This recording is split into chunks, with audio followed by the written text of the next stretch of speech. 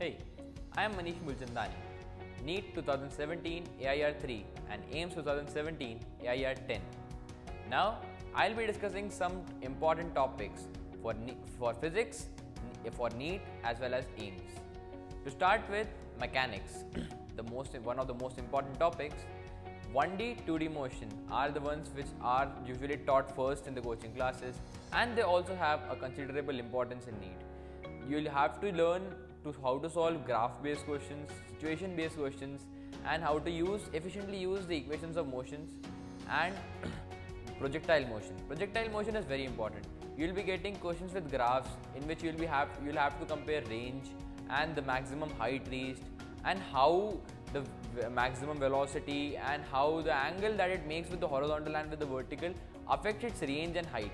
These all can be put in a numerical format or in a theoretical question. So projectile was important. Rocket propulsion is also important from mechanics point of view. Now coming to Newton's laws of motion. Momentum conservation is very important. You will be getting thousands of questions related to momentum conservation, so be thorough with it.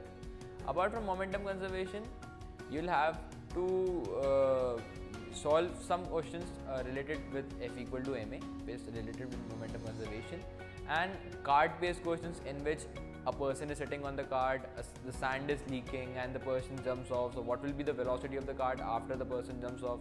So these kind of questions you will be frequently getting to see while you solve the previous year papers and the reference books for NEET and AIIMS physics.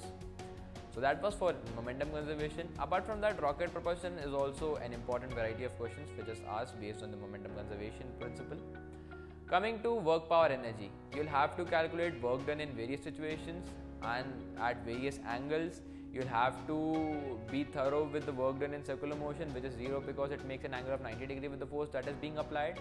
And there will be some theoretical questions based on whether work done is positive or negative, where the work done is 0, where the work done is will be calculated from the graph, where it cannot be calculated. That's it for work power energy.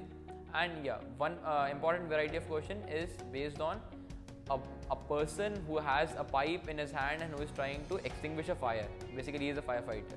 So what should be the what should be the velocity with which water should leave the pipe of a given diameter so that it reaches a height of h meters, so that it can efficiently diminish the fire.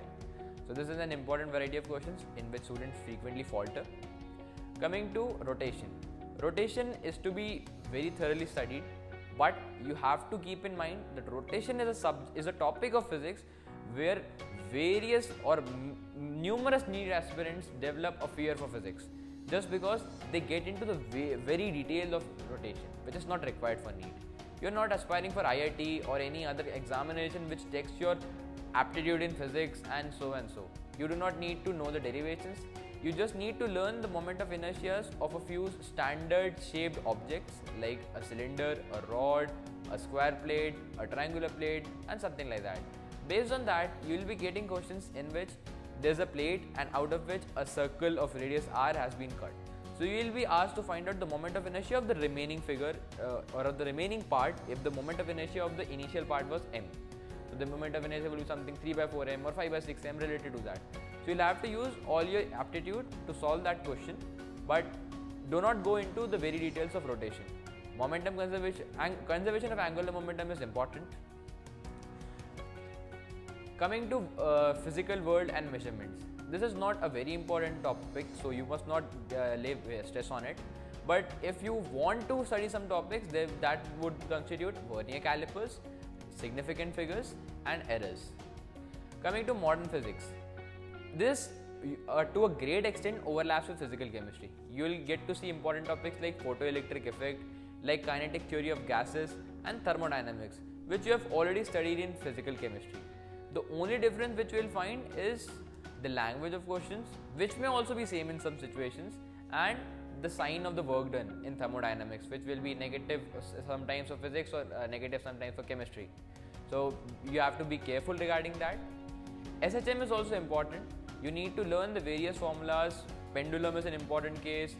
The various systems of oscillation, the sling based problems in which a string is attached and a mass is suspended to it under vertical setup or in a horizontal setup. Similar questions you can also get in electrostatics, in which instead of gravitational force you have electrostatic force. So that was for class 11 physics. Coming to class 12 physics. Class 12 physics starts with electrostats, and the most important topic in electrostats is Coulomb's law. So you will be getting questions in which two objects having charge plus q and 2q are touched and they exchange their charges. What will be the new force of attraction? And if the distance is quadrupled, what will be the effect on the force of attraction or repulsion between them? So these kinds of problems you will frequently get in Coulomb's law. Then we have current electricity, which is another very important topic for NEET. So you will have to learn to solve RC circuits and various simple resistance circuits also, having switches and bulbs. The Wheatstone bridge is the single most important circuit which you need to know. Apart from that, you will get to see questions like there are X bulbs which are connected in series, and you will get a complex circuit. If X switch is switched on and Y switch is switched off, what will be the effect on brightness, or which bulb will be the brightest of all? So you'll have to compare the bulb. So this is also an important variety of questions which you will get to see. Coming to magnetism. Magnetism is also important. You need to learn to apply the formula F equal to BQV sin theta, and on the basis of that you can get a problem in which a rod is to be balanced with magnetic force and gravitational force, with magnetic force acting in the upward direction and gravitational force acting in the downward direction. So you have to learn to apply that. Apart from that, electromagnetic induction is a very important topic for NEET and AIIMS also. Lenz's law you must be well versed with, and you have to understand what is the basis of Lenz's law, what are the principles which are behind the formulation of the Lenz's law.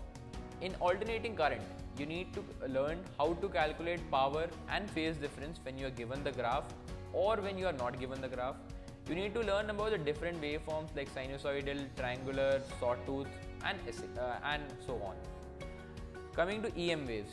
EM waves must not be learnt in detail, but definitely one or two questions will be asked from that in AIIMS and in NEET too.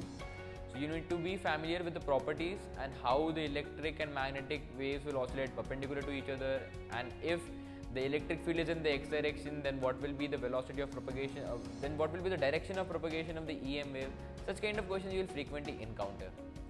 Then we have semiconductors. Semiconductor is a very important topic for NEET and AIIMS also. A lot of numericals are formed as well as theoretical questions. You will get to see assertion reasons of the highest standard from semiconductors.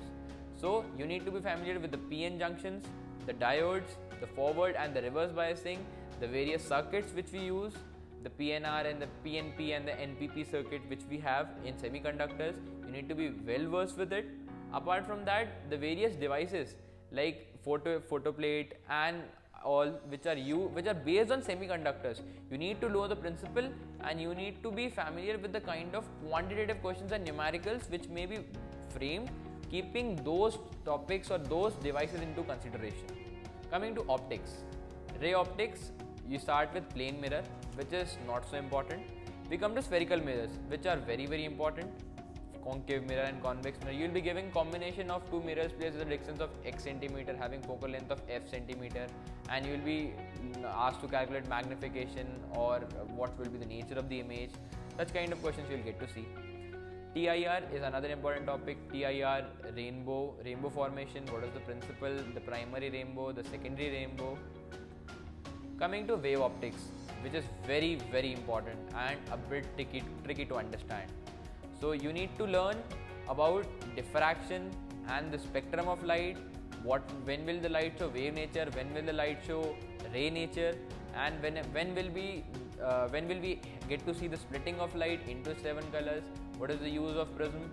And what is the principle on which high quality microscopes work, telescopes work? You'll get various numericals on microscopes and telescopes. What are the factors which limit the resolution of a microscope? What are the factors which limit the magnification of a telescope? Why can't magnification ensure resolution? You'll get theoretical as well as numerical questions based on microscopes and telescopes. So do study these topics very carefully and very diligently. And friends, do not forget to make a formula copy of physics, which you have to keep on revising every time. Before your examination, whenever you get 10-15 minutes free, or before the NEET and AIIMS examination also. The formula copy is the key to success for physics of any medical examination. Like the video? Subscribe to our YouTube channel and stay updated on other universities and entrance exams. Follow us on Facebook, Twitter and www.careers360.com.